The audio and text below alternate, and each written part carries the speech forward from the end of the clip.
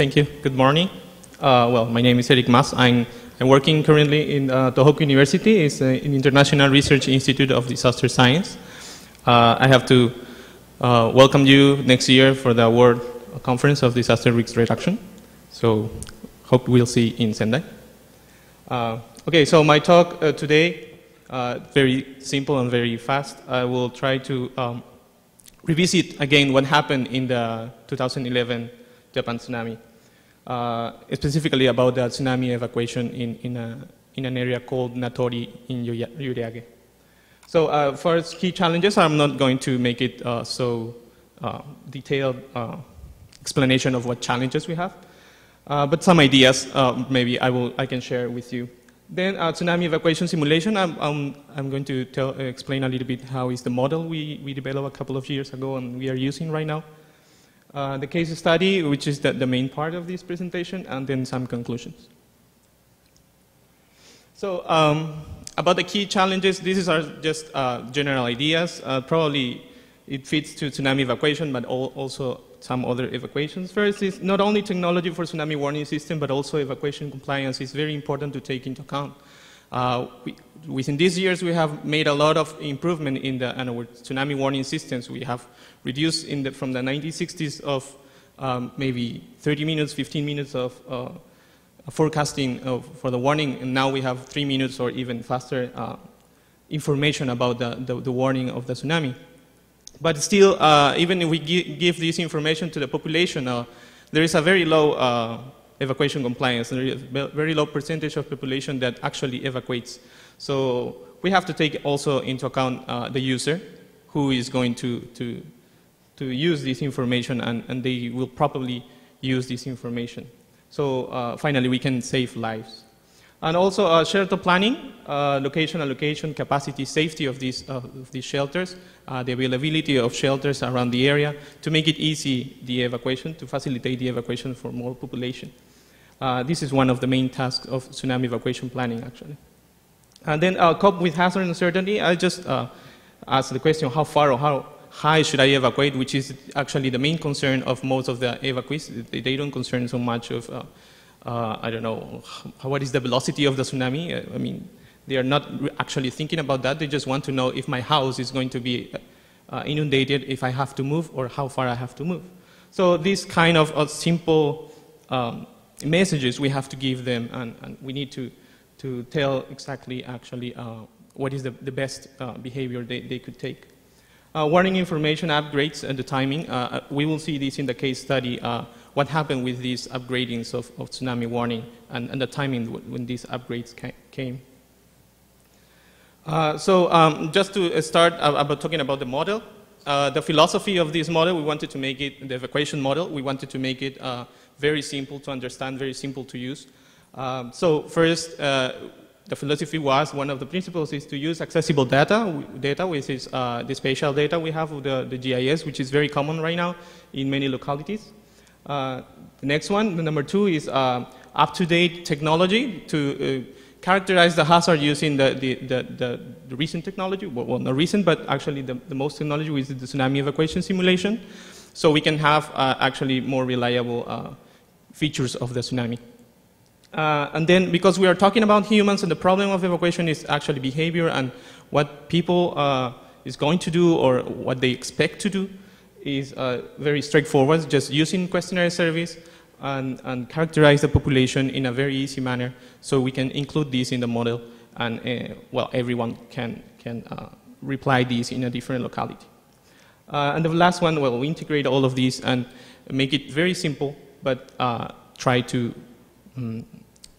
show a complexity or try to explore the complexity of the evacuation process, which is actually the main approach of agent-based modeling. Next, please. So to make it all even easier, user-friendly, it is an interactive environment for modeling. We have a very easy, in the left hand you have the panel control when you give your variables and parameters.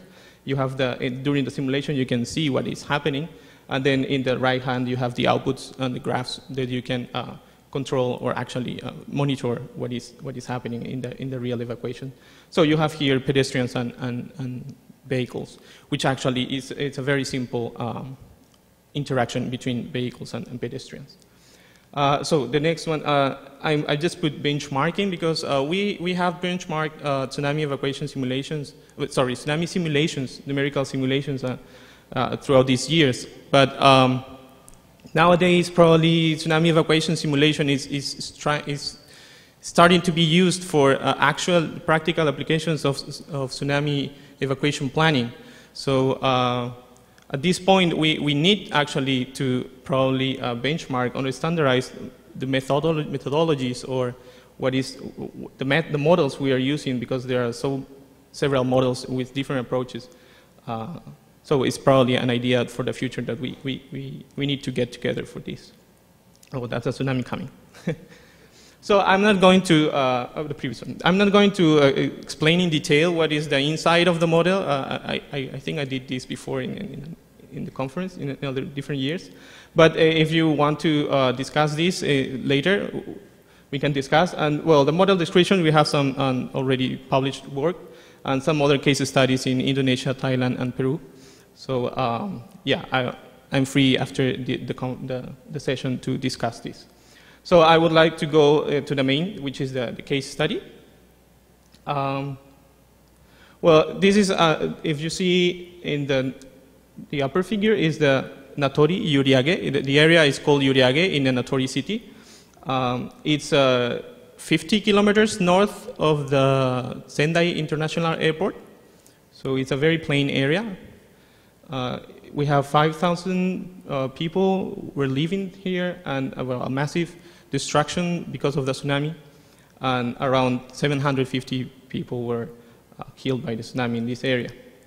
So next, please. So what we can see here, as most of the areas in the plain area of Miyagi, was that the tsunami hazard map was underestimating of the actual tsunami. If you see there, there is until the orange area around in the right figure. And then we have 3 evacuation buildings, official evacuation buildings, which is the community center, the junior high school, and the elementary school. That were the main buildings that people evacuated, besides these 2 exits for vehicle evacuation. So next, what we did is we modeled the tsunami using Professor Satake's model. And well, just so you can see, the tsunami arrival time in this area is 65 minutes. So more than 1 hour available to evacuate. The tsunami inundation depth is over the 4 meters. The maximum was around 8 meters. The area for evacuation, the one we modeled in the modeling, in the simulation, was 1.64 by 1.7 kilometers. So this is the area that we are studying right now. Next, please. So just to so we can see what happened actually based on all the information we gather after the tsunami. So the tsunami, the earthquake happened at 2:46 in the afternoon, Friday. And then after 3 minutes, we had the first information of the tsunami warning. And after 4, we got the first estimate of heights in Miyagi area. For Miyagi area, the area of this case study is around 6 meters. And then 28 minutes later, there was a warning upgrade for Miyagi, giving over 10 meters. But this time, of course, most of the population started to evacuate using vehicles, and some of them to the community center, the blue areas to the junior high school, and the red areas to the elementary school, and some other points that are not official, like, for example, pedestrian evacuation, pedestrian bridges that were around the area. So after the 28 minutes, we have 3:20. It's 34 minutes later. A member of the fire department came to the community center and let the people know, based on the information that he got from Iwate and what the impact was in the northern areas. He said that maybe this building, which is a 2-story building, is not enough for the tsunami that is coming. So a lot of people in the community center were discussing what we're going to do. So after 10 minutes, they decided to start to get off that evacuation building and moved to the junior high school, which is a 3-story building. So they started to evacuate at 3:30, but tsunami came 21 minutes later. The problem was that when they started to evacuate from the community center, there was a lot of traffic jam, and some of them wanted to evacuate still with car. So, well, finally, a group of people died within that second evacuation. So the problem here was the 2-step evacuation that actually contributed to the increase of fatalities. So our objective in this case is very simple, is first try as a verification or try to observe what actually happened, is to model as close as possible to the actual evacuation of 3.11 event. And the second case is what would have happened if we avoid this 2-step evacuation during this event. Next, please. So very simple behavior and conditions for the simulation. The population is distributed from GIS data we have using census and block level. The number of pedestrians and evacuees in the vehicles is distributed according to the survey data we had before and also after. Each agent has an individual timing to start evacuation. We have a distribution of the starting time of evacuation. Pedestrians went to shelter and pedestrian bridge. There's a pedestrian bridge in the yellow circle. And 40% of the population used vehicles according to what later post-surveys mentioned. So just next one. Okay. So this is just our model results. If you see in the left-hand upper figure, which is is a graph showing the number of population coming to each evacuation building and each of the exits in vehicles. And if you see the blue one, we have around 300 people came to the community center, then stayed in the community center for a long time, and then maybe after 20 minutes they started to get off the community center to move. You can see the simulation in the right hand. So in the table, we can see that in case A, the model can actually predict a little bit, very close to the actual capacity of the buildings, and the casualties estimation is very close.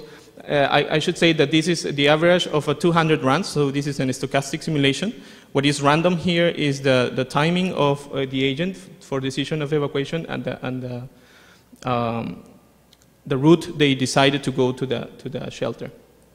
And what will happen if the case B? What if this second evacuation will not have happened?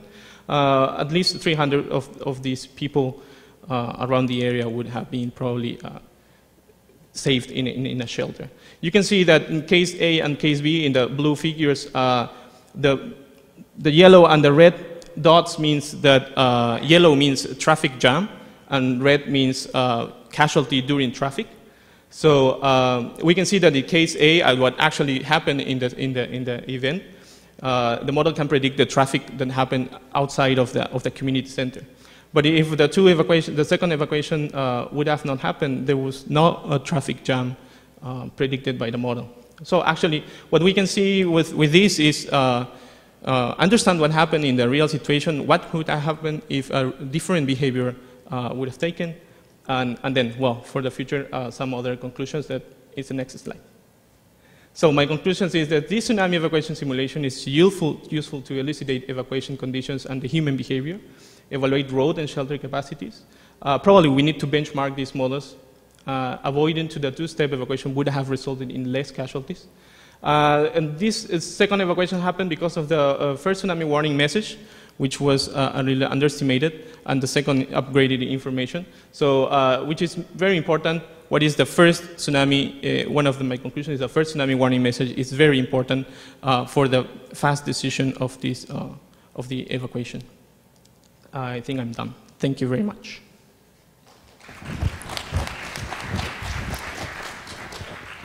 Thank you. We have time for a quick question.